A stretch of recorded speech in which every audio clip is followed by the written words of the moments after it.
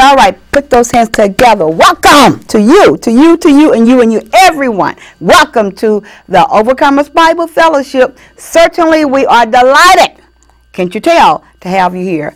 And we promise you that a nugget, because we're talking about Christian nuggets today, will be shared that you can take away and use in your life, maybe more than one. So before that, this is why I'm going to encourage you to grab your pen and your paper, as always, because during the show you might want to jot down a notation, and certainly at the end of the show you may very well want to contact us, and so our contact information will be there. You are so precious for tuning in. Thank you for your time. We realize that it's valuable, that it's priceless, that it's precious, and for you to spend this time with us, we're honored. And so from our hearts to your hearts, thank you so much. On behalf of Bishop Blake and Mrs. Blake, the West Angeles family, Elder Green and Mrs. Green, and all of us, from me to you, we love you, bless you. I won't be back, so I'm going to bid you farewell now.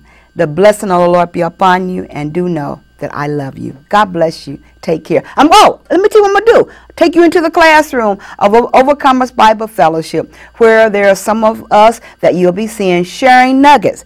And so just sit back, and as you are shared, Elder Aaron Bankhead, Dale Hill, various ones will share little nuggets. And so kind of horn in on what God will speak to your heart. Now we're ready to go into the classroom. God bless you.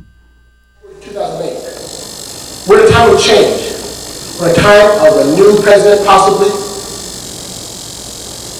Let's not get our eyes on what we think we see, what we hope we see. Amen. Because if I look, I still have half a brain on my best day. I still see through a glass darkly on my best day. Full of speaking in tongues on my best day. Paul said. So let's put our hope and trust in the Lord, because in this time we've got to trust. Amen. Because if the temple is destroyed, as it was, because Jesus prophesied it's going to be destroyed. So they're preparing, and they don't even know it. The word is going to come forth that the temple is being destroyed even after this book is over, finished being written.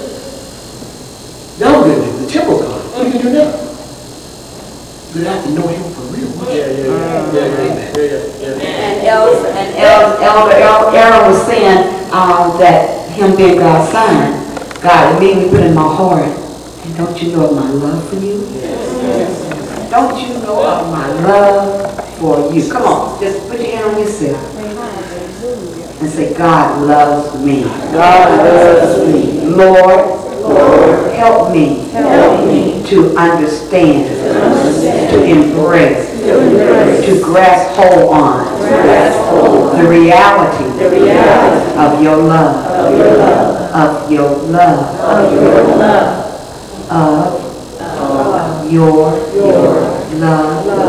for me. At your chair. For me.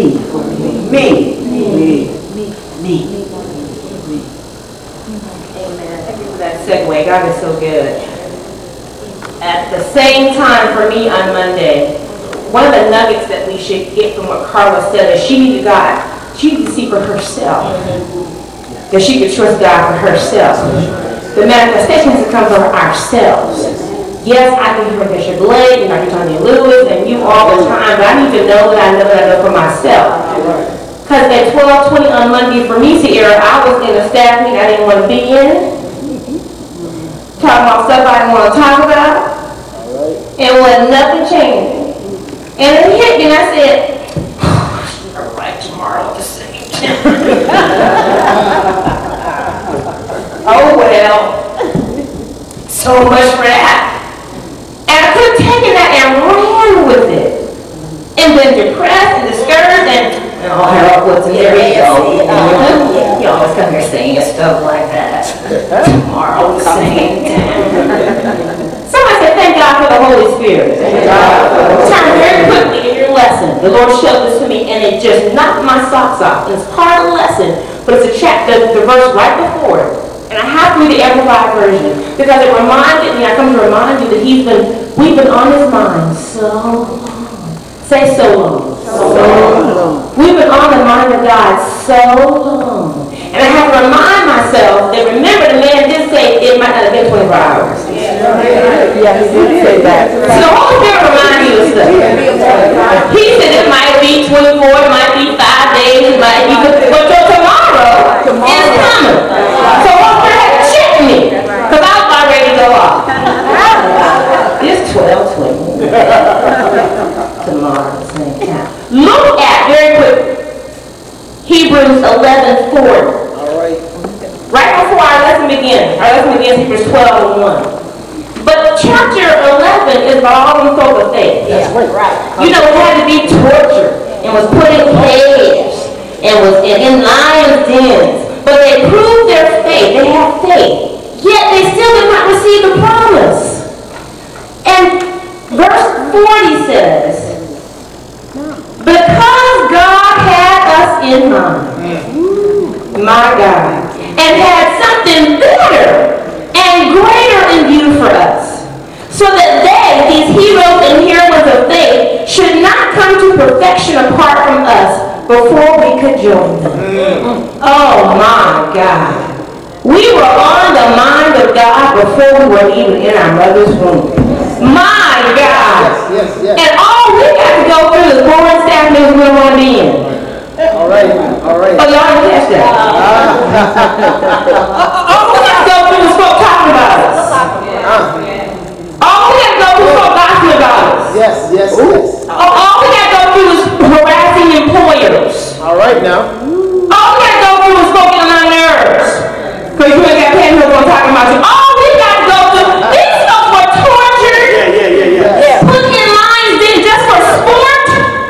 Yes. He said, but because God had us on his mind, oh my God, he had something better for us. They had to wait.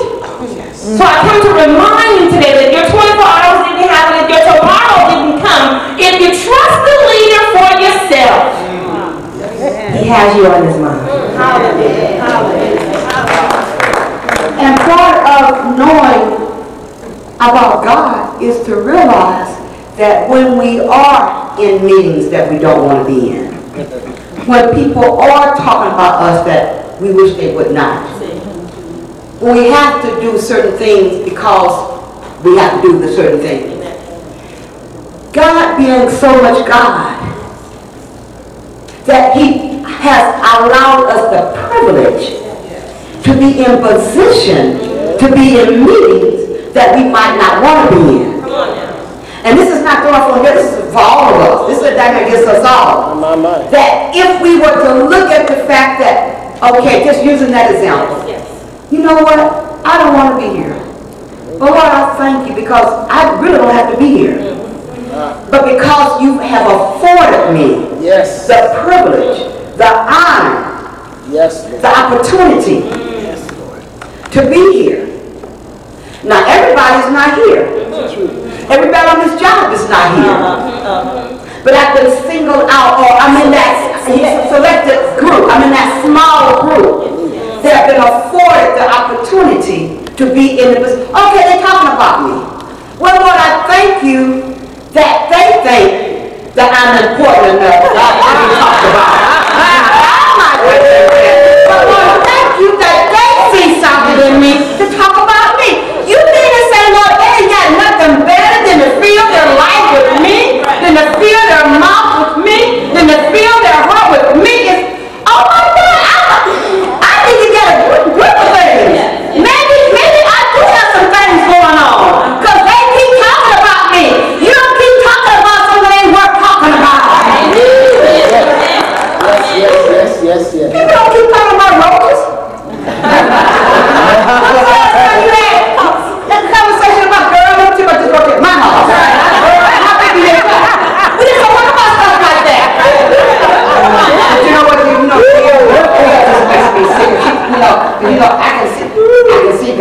and everything, but she just, we talk about things that have worth. Do you see what I'm saying? And so the way, and it kind of ties back into what Joel Osteen was saying this morning.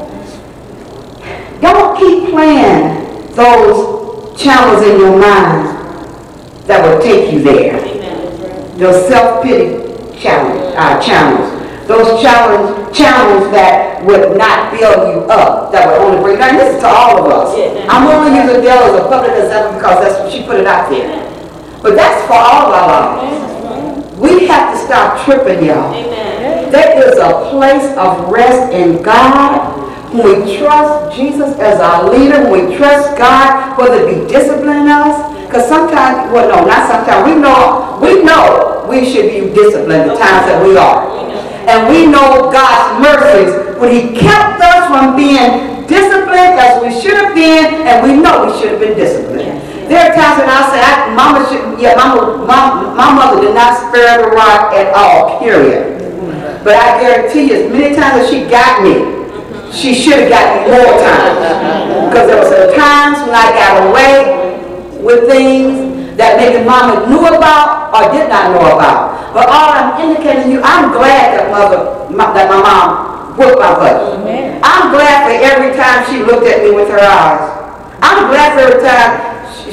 I'm just so glad. Why? Because you look at, don't believe that lie that your child or your grandchild is so good that you never have to discipline them. Then you saying the Bible's a lie.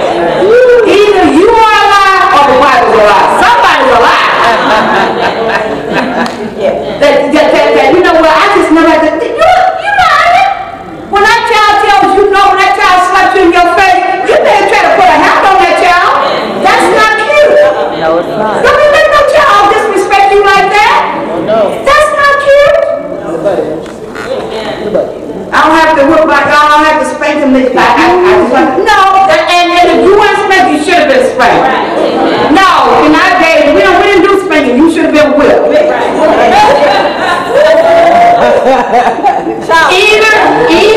Either God is alive by saying that we spare the rod, we spoil the child, or you're alive. Amen. That's it. It's just one or the other. But one thing about it,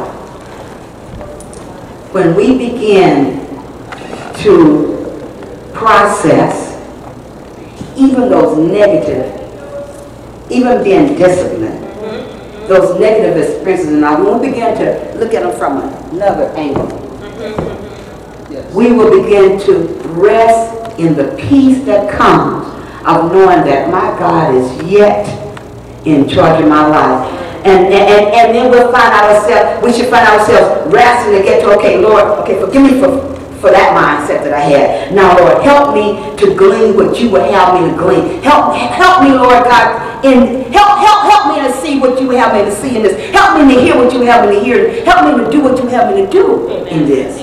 Help me not to miss my appointment. You know, sometimes you say you don't know the Bible, that the person will read, the devil is a lie. You ain't the only one. Because sometimes my pages may get a little smudgy. Hello. So I'm not the only Bible. You're not the only Bible. But the Lord uses us all as Bibles in the lives of people. And if I'm too busy tripping about, then I can't be my best and my brightest. You understand what I'm saying? So we cannot miss the moment, y'all. Yes. Oh Lord. We can't miss the moment. Because it's not that person won't be blessed. We won't be blessed. Because the Lord is not about to let errors, eternal salvation, eternal life be bent on whether or not if He sees Jesus in my life or not only in my life. No, He's going to have all y'all. You see what I'm saying? All of us bear witness. Not just one person. Because we ain't got it going on like that now. Where George, whether or not you go to heaven or hell, it's all depending on me. No. And that's why when nobody asked him, I said the devil is a lie. And I know we don't mean no harm. But I'm just checking him to know, no, you lie. No. Because for us to accept that is to say that's just how much God loves me. God only loves me enough just to let me see Him in Anita. on the days when Anita tripping. No. So, okay, where we go from here, I don't know. Yeah, don't ever get it twisted, y'all. Whenever the Lord allows us to go a different direction, we still are tied to the listen because we're talking about trust in Jesus. And we're talking about going through some things, and we're also talking about the fact of realizing who we are in Him. But let's just examine a couple of verses and see what the Lord will speak to our hearts. As Aaron said, this was a time of persecution for the saints. See, we think we've been persecuted, but we really haven't been. We may have experienced some things, but I tell you, there are saints that have experienced a whole lot more than what we have in this present time. I'm not talking about years ago. I'm talking about in this present time. Today, we are boldly, we are freely been able to gather together in Jesus' name. Yes. There are other people that better not gather together in Jesus. They better even put Jesus on your lips. For the truth. And so that means that we can go through, y'all, what we have. There's even a scripture talking about you ain't shed no blood. Right. You haven't shed your life. Yeah, I know they're talking about you, but you ain't shed your life. I know they don't like you, but you ain't shed your life. Come on. And that's what, verse 4 or whatever.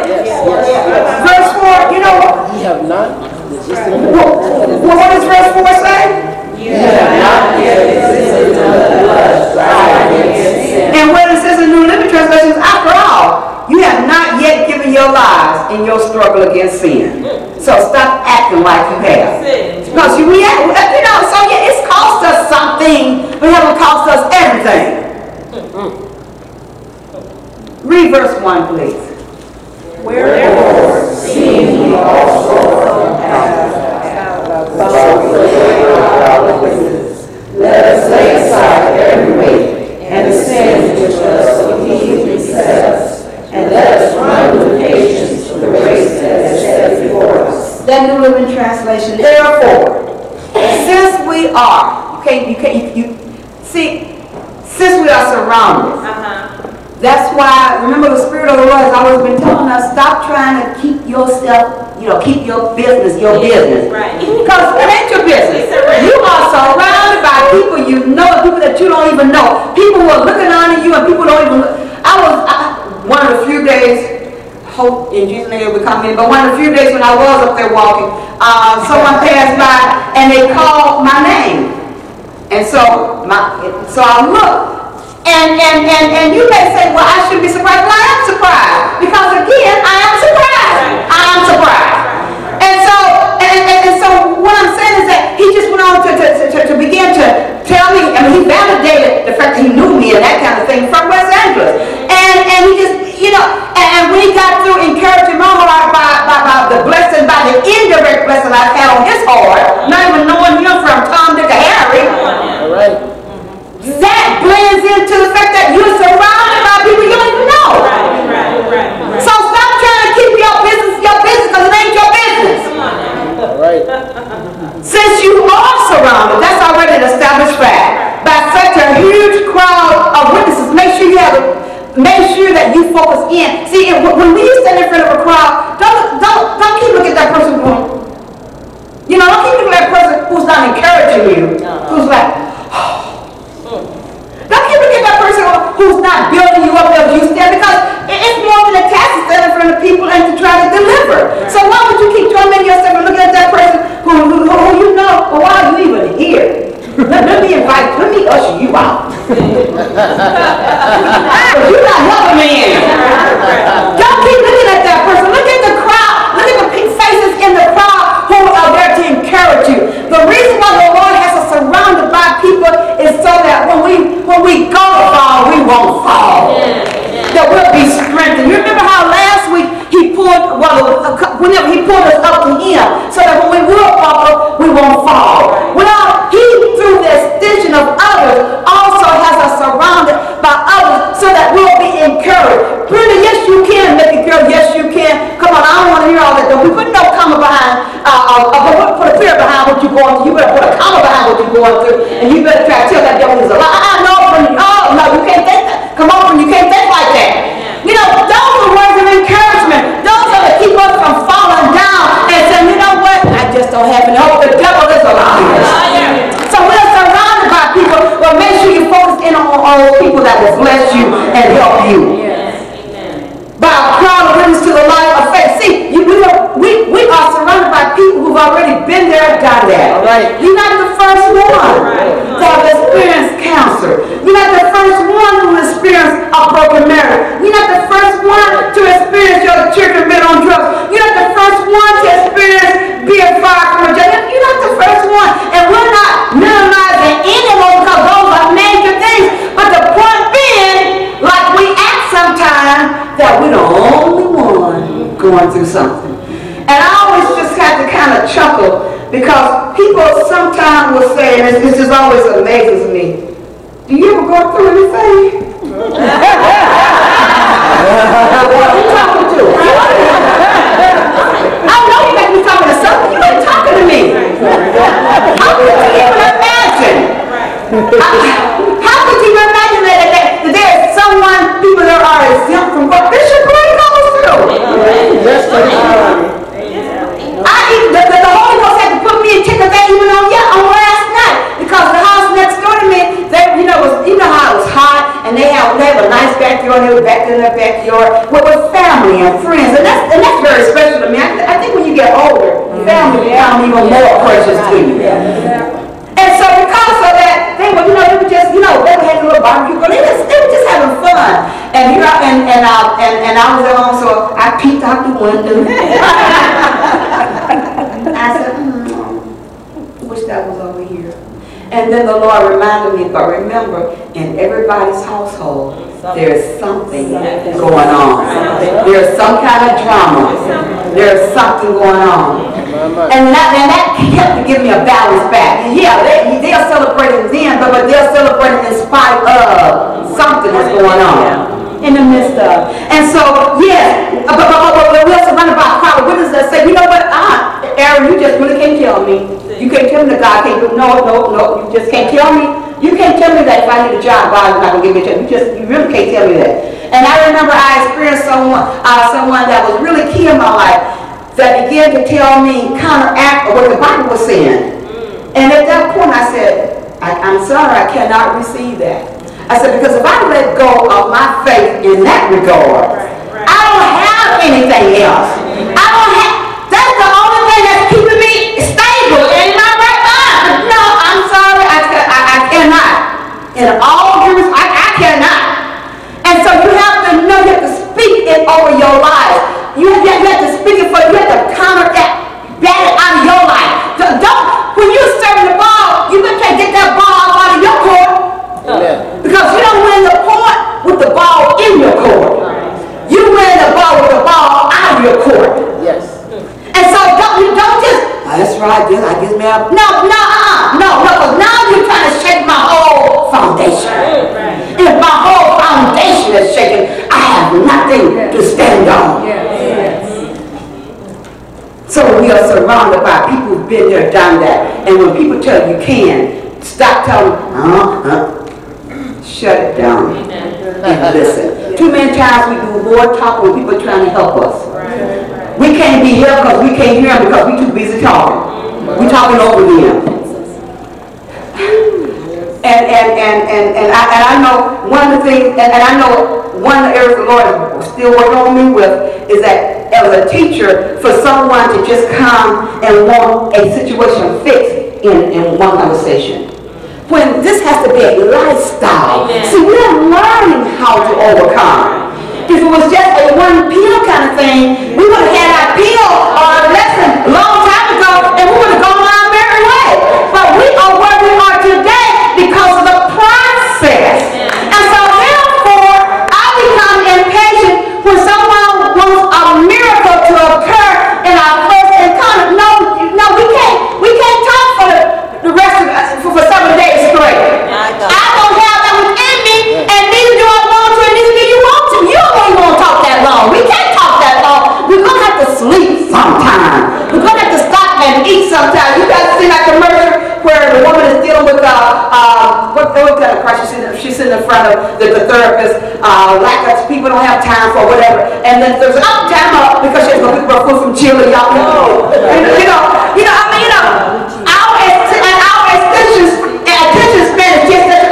Okay, that's enough talking. Now I got to go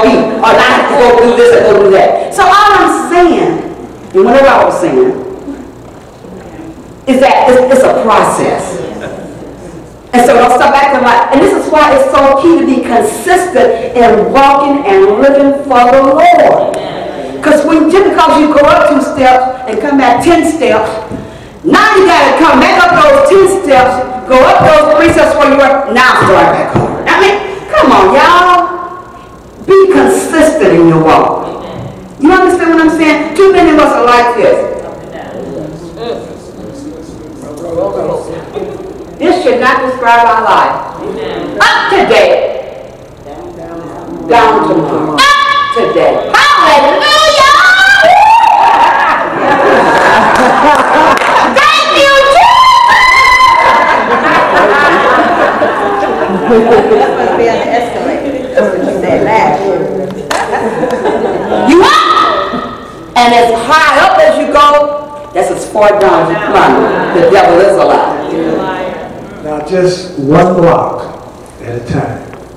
One block at a time to keep this from not ever happening to you. From going up and down, up and down, up and down. Remember what he told you. I'll never leave you alone. Right? He never leaves you alone. So regardless of whatever situation you're in, he's still there. He's still there. And as long as you can rely on that, you're in good state. And that's why you have to counteract those thoughts and those suggestions that tell you otherwise. Because we will lose. We won't be consistent in our walk. Because there are days when I feel like, okay, I can trust him with this. Oh, but now tomorrow, now you know what? Since it's been so long, you know what? Okay, look, I've given you a chance. I've given you a day. You did not work it that day. Now I know how to fix it. I was just trying to let you be God. Come on. Now, Barbara, I can really take care of this. But I was trying to give you a chance to be God.